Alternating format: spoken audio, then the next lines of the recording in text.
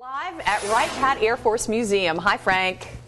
Yeah, it is the National Museum of the United States Air Force, Robin Sheila. Good morning to you. Check out the span right there. Look how large these aircraft are. That's a B-47 bomber. It was the first jet engine bomber that the U.S. Air Force put into commission in their fleet. Want to bring in General Hudson now, General Jack Hudson. He's the director of the National Museum of the United States Air Force. General, good morning. Good morning, Frank. Thanks for having us out. We appreciate it. We're glad you're here today. Hey, tell me a little bit about Apollo 15 behind us, because this actually was in space. Right. This is the Apollo 15 capsule. It did fly in space. You're correct about that.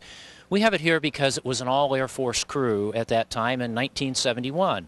And, of course, it came back successfully. And one thing you might be interested in knowing is that the commander of this mission, Colonel David Scott, will be here at the museum in a few months and deliver a guest lecture here. So people who were interested in the space program, the Apollo program, things like that, they can come and listen to him here. It'll be in the evening lecture series. It's fantastic because you're continuing on education, which is fantastic. And eventually this will be moved into a new hangar. You're trying to get the presidential planes off the Air Force Base itself and put a hangar to add to your 3 hangars already here at the museum. That's exactly right. In a few years, we'll have this building constructed. It will have the space gallery, including the Apollo 15 capsule, some NASA artifacts, and many other things that we have in storage that we don't have room for today.